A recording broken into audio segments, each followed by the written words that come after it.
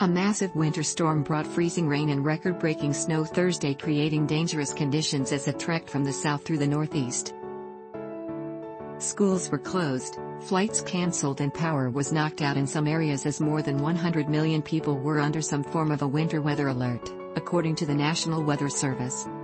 From the Rockies to the northeast, the storm was expected to bring snow, sleet, and freezing rain to millions through Friday evening. Parts of the Midwest and Northeast could see up to 18 inches of snow, while up to an inch of ice was possible in isolated areas around Kentucky and Tennessee, according to Weather Service forecasts. More than 3,800 flights were canceled Thursday, according to the tracker FlightAware.com.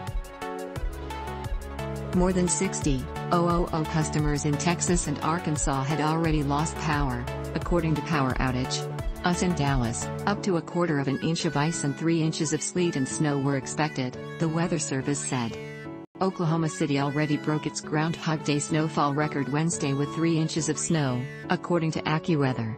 Texas Governor Greg Abbott urged Texans to stay off the roads and said the state's power system would be able to handle the freeze. Last year, prolonged winter weather knocked out electricity for millions. Ice is a major concern in Arkansas, Tennessee, and Kentucky, according to Weather Service forecasts.